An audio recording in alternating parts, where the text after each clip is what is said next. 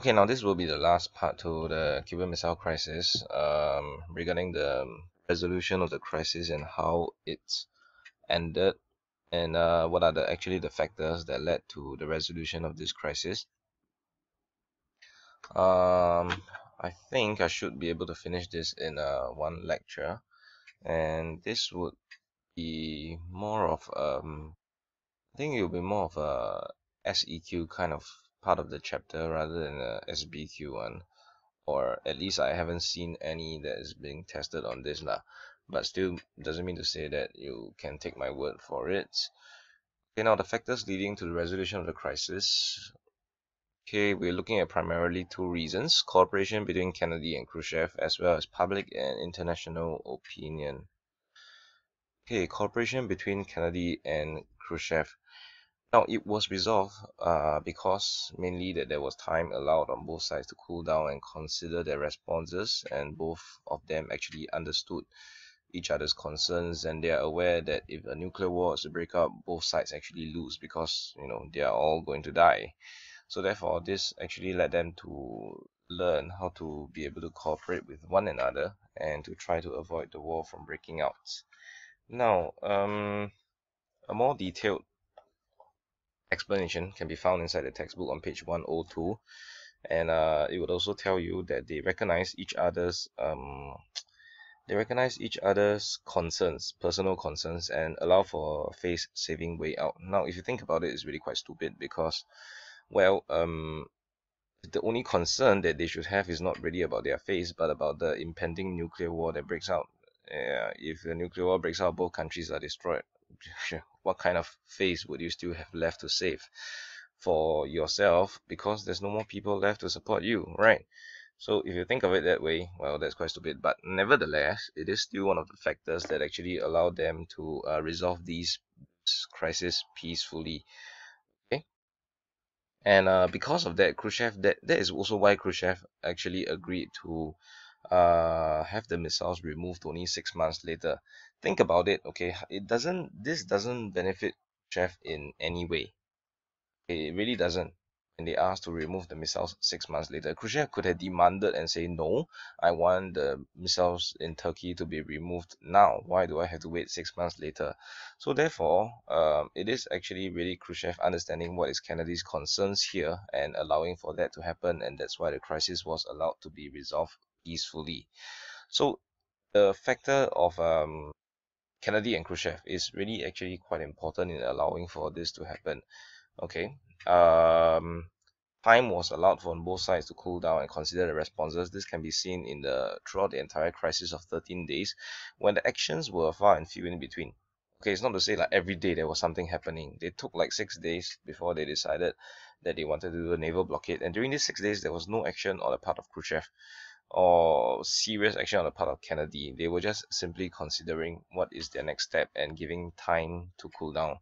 And as to quotes the the movie, right? Okay, they mentioned that hopefully cooler heads will prevail, and it did because of the after some time to consider. So this actually these are some of the factors that actually led to the resolution of the crisis.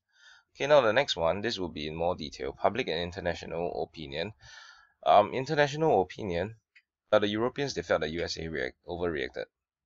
They have been living within a range of nuclear missiles for a year, and for years, and China and Cuba were actually prepared to support the Soviet Union in an invasion of USA.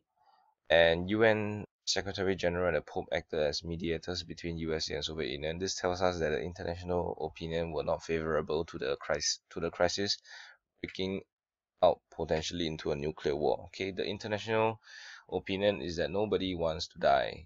Nobody wants to have to contend with a nuclear war.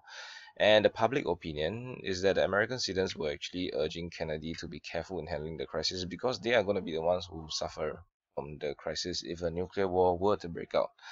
Soviet Union, the people there, they view the crisis as another possible war. There's not much reaction or not much information that we have regarding what is actually their reaction whole thing, because being communist, they probably didn't really bother much about the people's opinion back then as well. Okay? Alright. Okay, so these are the two factors that actually led to the resolution of the crisis. Public opinion, public and international opinion, and factors leading to the resolution of crisis. More details can be found in the textbook. For example, the British Prime Minister, even though publicly supported the blockade, the naval blockade, privately he urged President Kennedy to exercise more caution because he felt that the Americans had overreacted. And he said that, this is not worth pushing the world to a brink of a nuclear war. And that is why he privately told Kennedy to be more careful. Right now, aftermath of the crisis, we look at the implications for the three different groups of people in the play: USA, Soviet Union, and Cuba.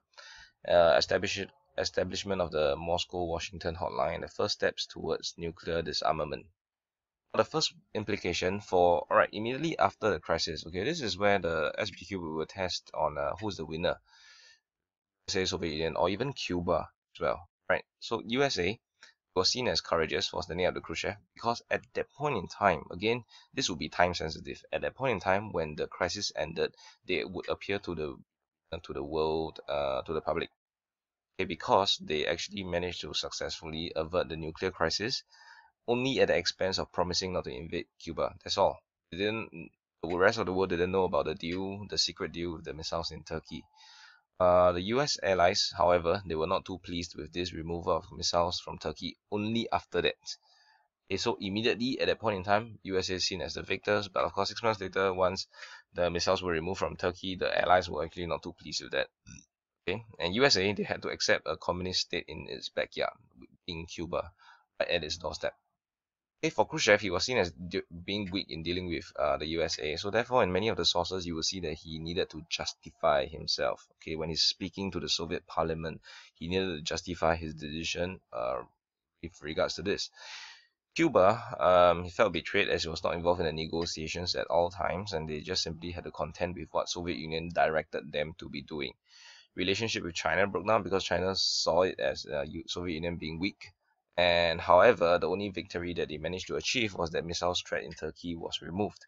And so, if you come from the point of view that Khrushchev, his primary objective, if it was not to defend Cuba, his primary objective, however, it was to get the missiles removed, he managed to achieve it. And from that point of view, then he will be the winner then again. Okay. For Cuba, he managed to actually be protected from a possible US invasion, even though they lost the nuclear protection from Soviet Union. So with that, they actually would appear to be a winner, and Castro would be seen as a national hero, and he has reigned all the way even up to today, still alive, and uh, and he has passed on his power over to his brother Raul Castro.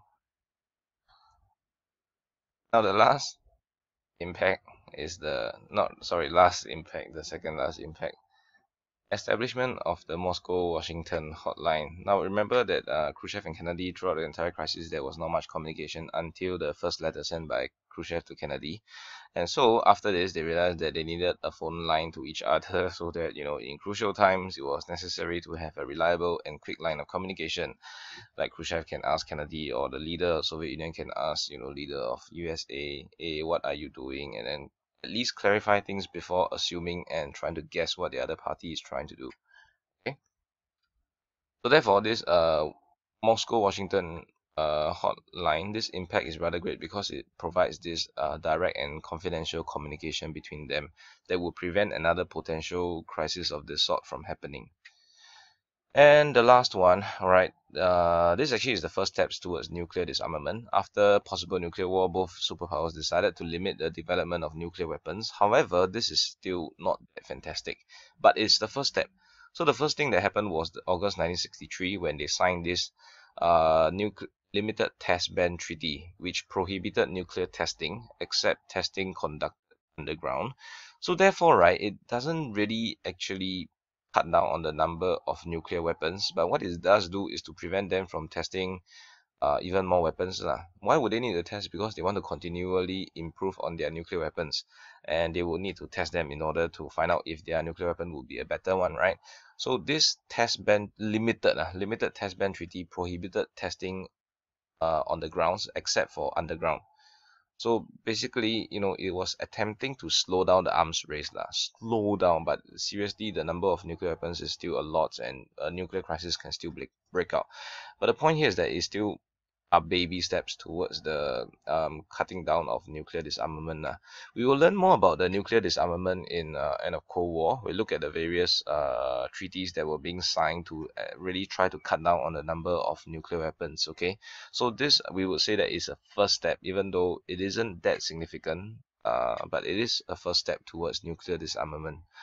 Okay, and that concludes the end of the lectures on Cuban Missile Crisis. Okay, and before I end, let's move on to SEQ to take a look at what are some of the possible questions. Okay, so I have discussed some of it. Like for example, the first one was responsible for increasing tensions.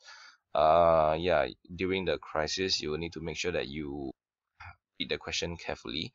This one will be more on impact. Okay, Cuban Missile Crisis was a boon. Boon meaning to say that it's a good thing. So how is it a good thing, and for who was it a good thing for? Right? Let's see. Khrushchev was the one who ended the Cuban Missile Crisis. This kind of question is obviously the answer would be no lah. And of course, in as usual, you would always have to write yes and no. So therefore, you need to discuss what did Kennedy do, as well as what did Khrushchev do, or what were the other factors who actually helped to end the Cuban Missile Crisis. Okay. Cuban Missile Crisis made the world a safer place.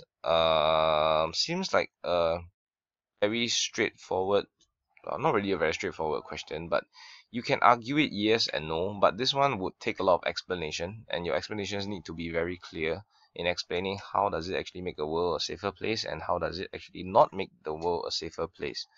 Okay, the more obvious answer would be like they made the world a safer place because people were now afraid of starting a nuclear war after they see the implication of the Cuban Missile Crisis. But the more or less indirect answer about making the world not a safer place, one would need some arguing. For example, you can make use of the factor that was discussed just now about the disarmament. Argue that it didn't actually make a world a safer place at all. Steps taken towards disarmament was still very, very limited. Right. Okay. So these are some of the questions. Look at them. Think about them. If you have questions, please let me know. And this ends the Cuban Missile Crisis here.